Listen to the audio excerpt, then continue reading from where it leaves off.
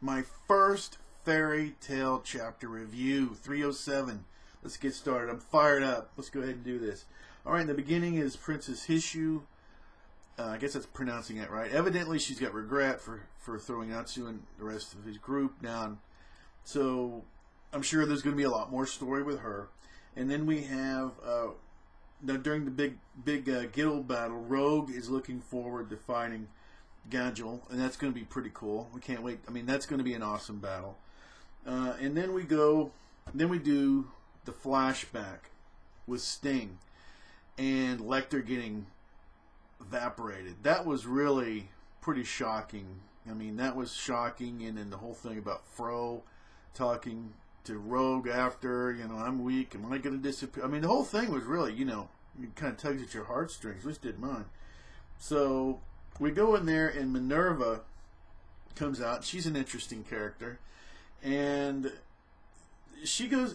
The whole thing she says is the whole deal about not needing, basically her and her father not really needing friends, but that Sting is able to use his connection with Lecter to power up basically the same way that Natsu does. So that's, you know, so she's like, well, now that you have this, you can beat Natsu. So her whole thinking is that Natsu is going to be in the big guild battle at the end, which you would think, right? But he was replaced by Juvia.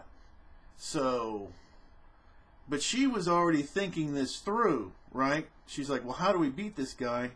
And so this whole thing looks like a real setup. So she went and basically teleported through some magic means, she says, Lecter to somewhere else. So this is all kind of, this is a big setup here, and kind of insinuates that Sting could be Guildmaster or something. I mean, really trying to get him all this motivation so that they'll get rid of Natsu, which is the main obstacle they need to get rid of for Sabretooth to remain #1 guild. So this was pretty interesting. I liked it. It was very, very entertaining. And yeah, what was it? The whole friends power is everything deal. And then we go to Natsu and the rest of the group, and they run into Arcadius, who's the White Knight from Carla's premonitions and all that. And then at the end, of course, we get to the Order of the Hungry Wolves. We have an entire new group of characters. They're going to fight Natsu's group, and it's going to be pretty interesting. We've got Lucy and Wendy. And so it's among the group, so it's going to be pretty interesting to see how this all turns out. And of course, the Exceeds are down there with them, so it's going to make it even more interesting.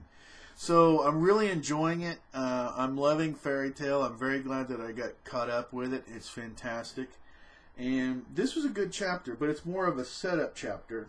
So I'm really looking forward to the next chapter, of course. And I like that the feeling of this. It's humor. We already know that most, you know, the characters tend to turn good, and then you know, this is a softer, let's say a softer manga, or yeah, it's more of a action comedy, right? So we're still enjoying it, loving it, glad that I got caught up with this, and it's awesome. And the only negative thing, and I was kind of concerned about, is that I think a lot of the humor is going to be much better in the anime than in the manga.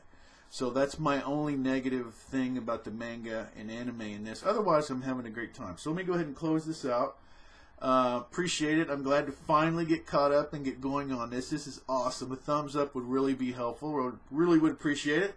And remember, you can always subscribe, you can unsubscribe, you can do anything that you want to. Until next time, take care.